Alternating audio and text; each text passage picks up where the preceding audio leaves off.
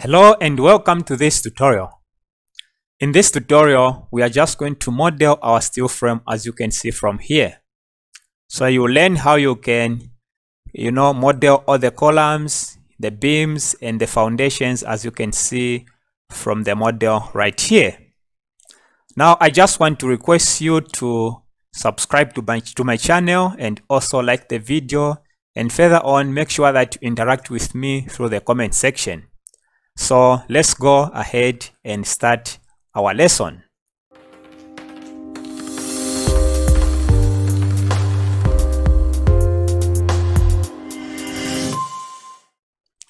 So what I'm going to do, I'll just go to file here and start a new project. Okay, I'll just go to new and click on project. Okay, from here, I'm just going to pick my template and I'll just pick the structural template right there and click on OK. So this is a new project. So the first thing that I'll do, make sure that you go to south there and, create some levels. I'll go to structure, pick on the level there, hover my cursor somewhere there, click the first point and align it there and click the second point. Then I'll go on top there. I'm just placing the levels at random. I'll click the first point, second point, first point, second point. Okay, then I should have the last level, the first point and the second point. Click on modify. Then from here I can rename there and I'll call it the top of foundation. Click outside and make sure that you click on OK. Then I'll maintain level 1. Then from here, I'll just select on that level. Okay, 3 meters is fine. Select on that level.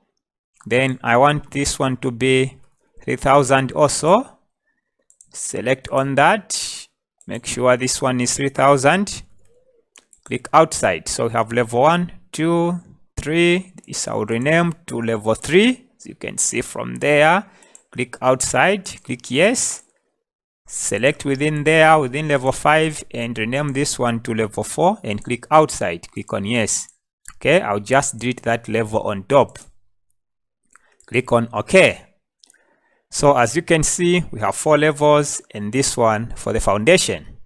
So I'll go to level 1, just click on under the structural plans. You can see level 1 there. Just click there and I'll start with the grids. Go to structure, click on grid.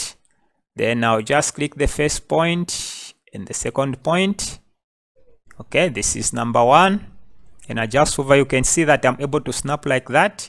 So this one will be roughly maybe 3700. Click the first point, the second point. Go ahead. Again, make sure that you space them, according to your design. But I'm just placing them, at those dimensions. Okay, click that point and that point. Then this one, let me take it to 4600, the first point and the second point. As you can see, snapping there.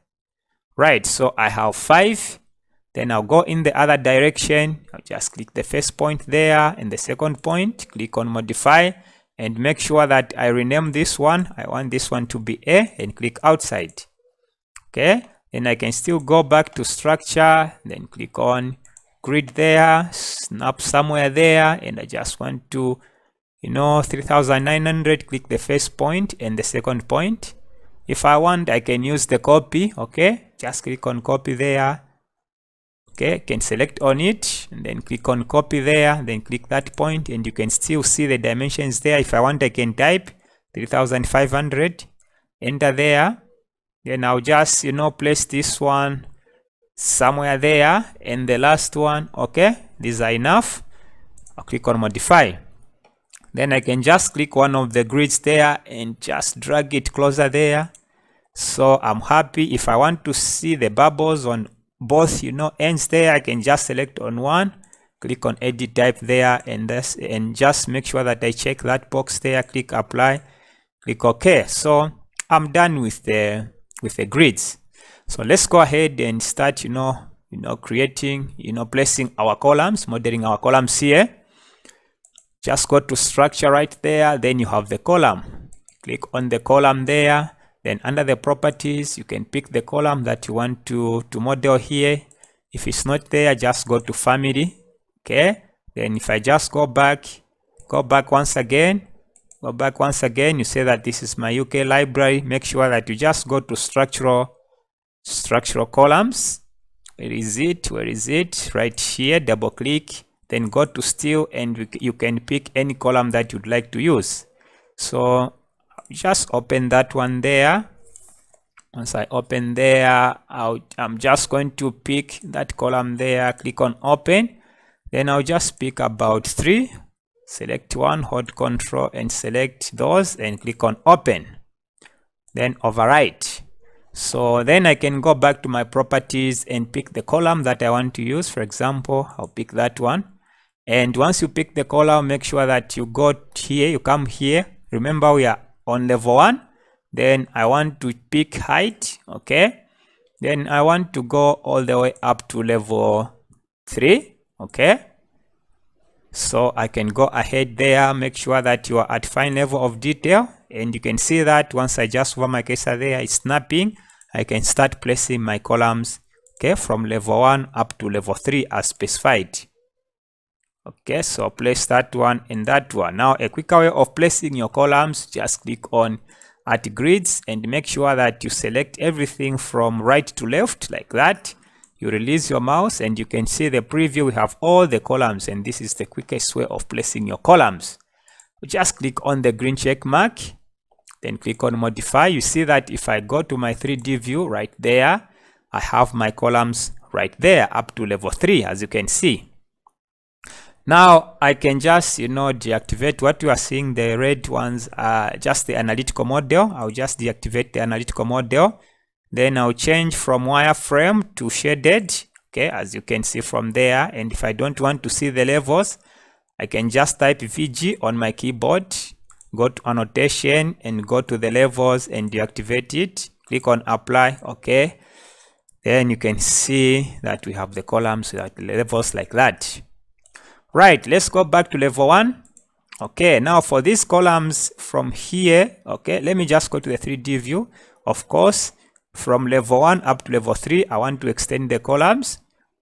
I mean from the grid 1 up to grid 3. So if I just push my model like that, I'm able to select these columns. Okay, then from here, I can change the top level up to level 4 like that, as you can see. So the columns are going all the way up to level 4. Right, let me go back to level 1. Then we have to model some columns, some concrete columns for the foundation. So what you do, once again, go to structure, click on column right there, then check if you have, a concrete column. For concrete column, once you just have one, just pick that and change your dimensions. I'll just pick that one there, then click on edit type there, then duplicate it. I'll call it 500 by 500, okay, as the size of my column. Click OK and make sure that you change the height to 500 and the breadth and the height to 500, okay? Then once you do that, just click on OK. Again here, make sure that you check we are at level 1, so the column is going from level 1 up to the top of footing. So change from there to depth. You can see that it automatically changes up to the top of footing. Then again, it's just a matter of hovering your cursor there. You're able to snap there. Okay, you're placing your concrete columns there. Again, the quickest way is to go to grids there, select everything from right to left like that, then click on finish. Okay, then if I just go to my 3D view, you see that I have my columns right there. Now let me just check let me go to south. Let me check this is too deep. I can still reduce this one to 1000, 1 meter if I want, and click outside. You see that it's going to update. Okay, now let's start, modeling our beams. I'll go to level 1 right here. Then for the beams, again, simple. Just go to the beam there. Okay, you can go to the families there, load from there, go back, load the beams that you want to model. If I go to British Standard there, okay, first make sure that you go to, these are structural columns. For the beams, you need to go to structural framing. Okay, where is the structure framing? Right here, double click, and you still have steel there, and pick the beam from here. I'll go to that folder. Okay, I want to pick my universal beams from here. Just click on open right there, and you can pick the beams that you want to use. I'll just pick about 4 and click on open and override from there. So if I go to my properties there, I can now pick the beam that I want to use for my floor. You'll see that it's already at that level. But again, if you want to place, your beams at any level, even if you've opened level 1, you can still pick from here. But I'll maintain level 1. Okay, structural usage I'll maintain automatic and click on chain. Then from here, it's just a matter of picking, those points there, just like that. Okay. Chain is picked, that's why it's not stopping until I go all the way up to the end. Click on modify. Again, if you want, once you are within the beam command there, you can still go to on grids there, then select from right to left like that. You can see that I have all my beams and click on finish.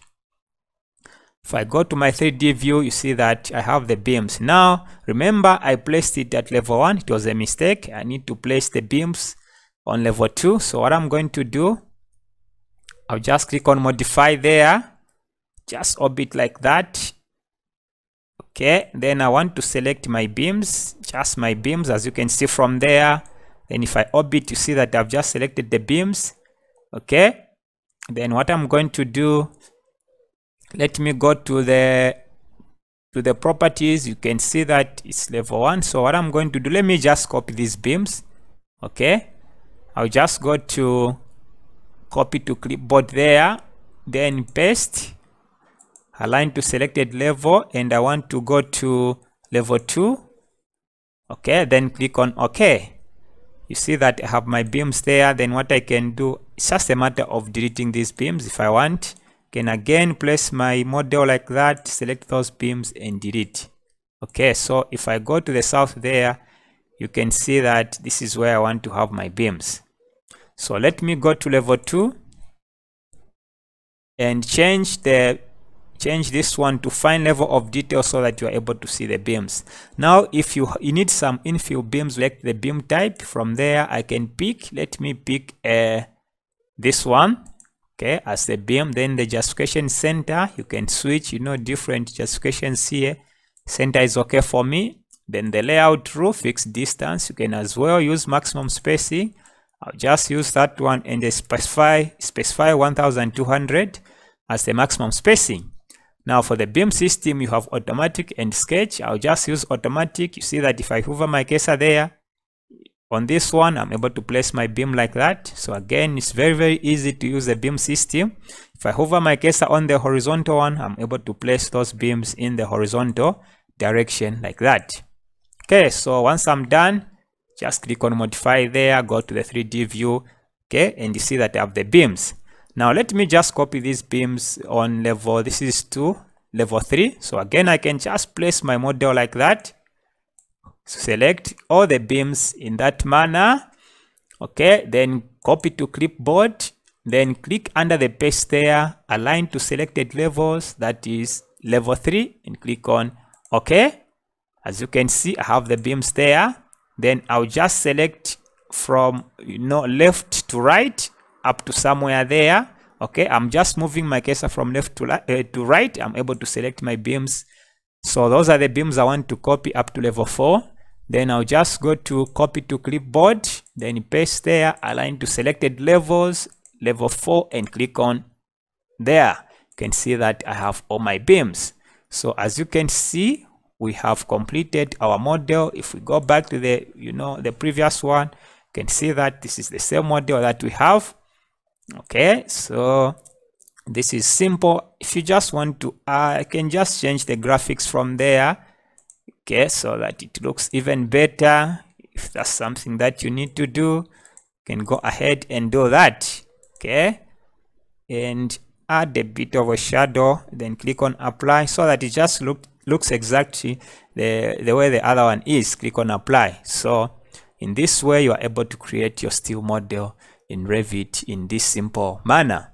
So again, go ahead and subscribe to my channel. Make sure that you give me some comments, ask some questions. I should be able to respond to you. You can even go ahead and propose what you'd like to see in the upcoming lesson. So see you in the next lessons.